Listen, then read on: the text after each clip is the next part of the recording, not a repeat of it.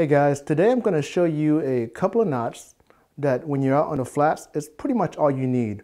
One is a line to leader of similar diameter. You don't want to fish the flats with too big of a leader anyways. So this is like a braid or a mono to a leader material. And then the other one is the simple loop knot where you can actually use on your hook or your lures. So it works great, gives a lot of freedom to the lures or the bait that you're going to use. And it's very simple to tie. All you need is just a nail clipper or a plier to cut off the tag end on these things, and you're good to go.